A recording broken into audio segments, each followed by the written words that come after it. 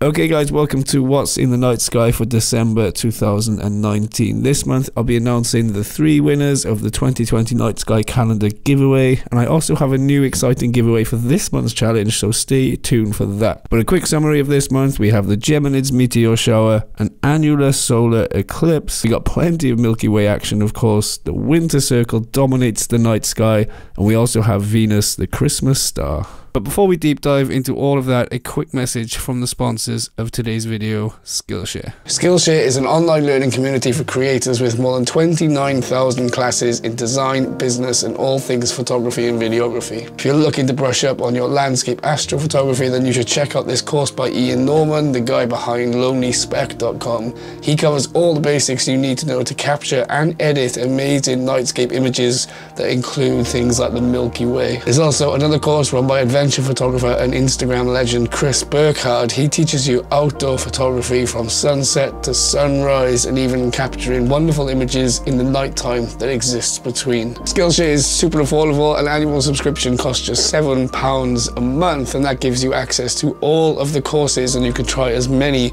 as you like.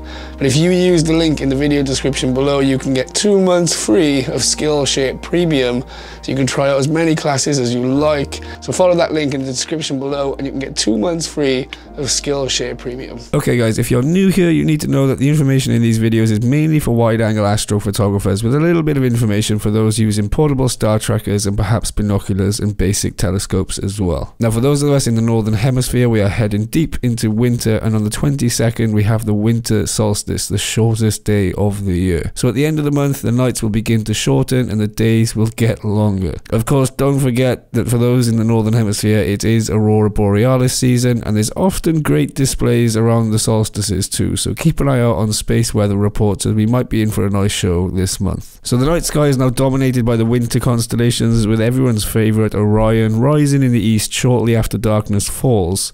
Sirius, the brightest star in the night sky, will be rising in the southeast about 9:30 p.m, and it's quite a spectacle to watch, as when it's low on the horizon, its light is passing through a thick layer of Earth's atmosphere, and wind and air currents cause it to twinkle heavily. Now, all stars twinkle, but Sirius really is something else. It's like a little disco ball in the sky, except it's like 8 light years away. Once Sirius is above the horizon, we have the entire winter circle in the night sky. This is Procyon from the constellation Canis Minor, Castor and Pollux, the heads of the twins Gemini, Capella, the bright star from the constellation Auriga, and then you have Aldebaran from Taurus with Pleiades just above. Below that you have Rigel, one of Orion's feet, and then last to rise is Sirius of Canis Major, the brightest star in the night sky. These bright stars from various constellations all together make the asterism the winter circle, and it's a fantastic area of the night sky. There are just so many bright, colourful stars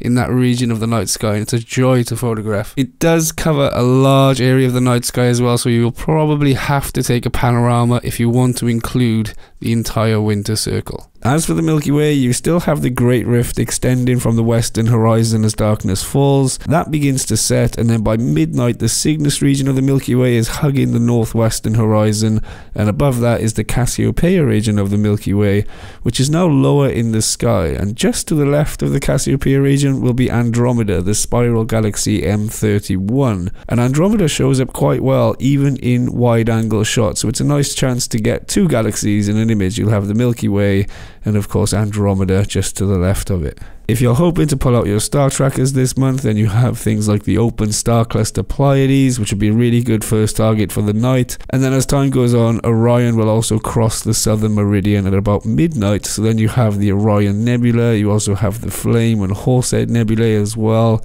It's a really good region of the night sky to get the tracker out and try something with a bit of a longer focal length. For those of you in the southern hemisphere, Andromeda can be found in the north as darkness falls, but that approaches the horizon and sets at about midnight. The large and small Magellanic Clouds also spend a lot of the night in very high positions, which can be good for tracking, and by midnight the winter circle in its entirety can be found in the northeast, but as it's seen upside down compared to what those in the northern hemisphere see, it's not Sirius that's the last to rise, but actually Gemini, so explain that one, flat earthers. Also at around midnight there's a really good opportunity for a Milky Way arch panorama stretching from north to south across the eastern skies.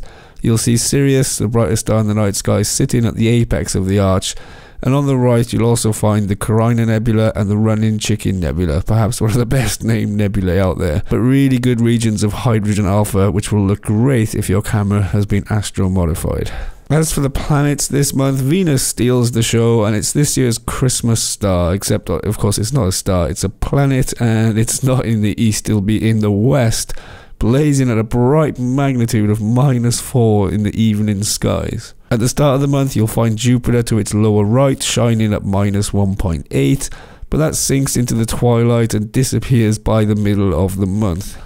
As the month goes by, Venus reaches higher into the sky and actually passes underneath Saturn between the 10th and the 11th, so a good opportunity for a conjunction photograph there. Saturn, like Jupiter, is also dipping towards the horizon, and it too will disappear by the end of the month. In the morning skies in the east, we have Mars rising at about 5 AM, shining at a modest +1.6. At the start of the month, Mercury rises at about 6 AM, outshining Mars at a magnitude of -0.6, but it too is dropping towards the horizon and will disappear from sight by about mid-December. So we're saying farewell to a few of the planets this month, but of course they'll be back soon.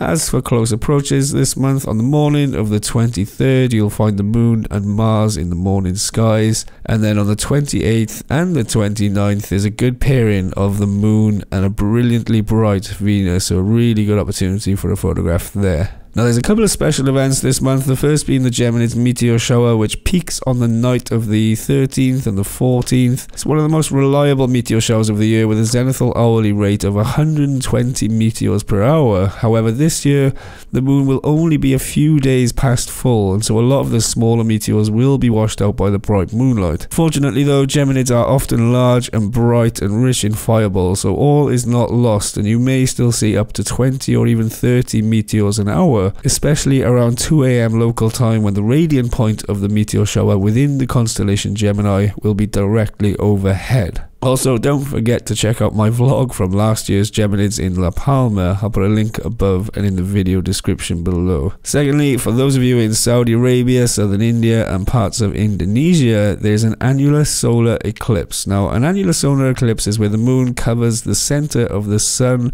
However, its apparent diameter is smaller than the sun, so it doesn't completely cover it, and you're left with a ring or an annulus of the sun around the moon. Those in Eastern Europe, parts of Asia and Northwest Australia will also be able to see a partial eclipse weather permitting, but I'll put a link to the timeanddate.com webpage for the event below, as there's an interactive map that allows you to plot your shooting location, and you can get some really personalized info on the event for your location, things like start time and end time, as well as the position of the sun and the moon when the eclipse occurs. Just a really great resource for your local area. And that is about all I've got for you this month, guys. Now onto the hashtag Wittens. For those of you that are new here, every month I set a subject and people send in their photographs using the hashtag Wittens, and I pick my favorite 3 to feature in next month's video and on my Instagram account as well. This month, each of the top 3 will also be receiving a copy of my 2020 What's in the Night Sky calendar, which has dates of significant astro events already written in. And there's also an exciting giveaway for this month too, so stay tuned for that. Last month I asked you guys to tag your images of star trails. Now in third place is this gorgeously colourful image from Joel Stafford Photo. Really nice foreground interest there of the Wild Horse Lookout. And I love the concept that people who will be in the lookout will probably spend a lot of time there. So star trails are a really good way to portray the passage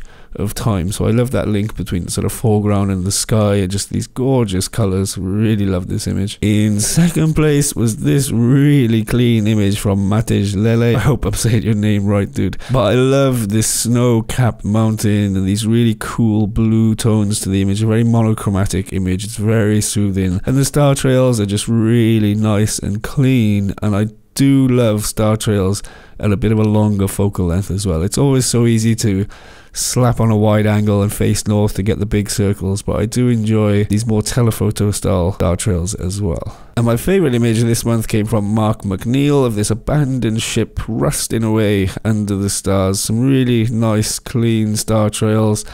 And again, I just love the concept of star trails depicting the passage of time, and obviously this ship has been laying there rusting away for quite some time. And as an image, I just love the balance between the blue and the rusty red. They really complement each other very well, and it's just a lovely scene. So well done, Mark. I'll be getting in touch with all the winners so I can send you all your calendars. Now this month I have some exciting giveaways for you guys. There'll be 3 different prizes.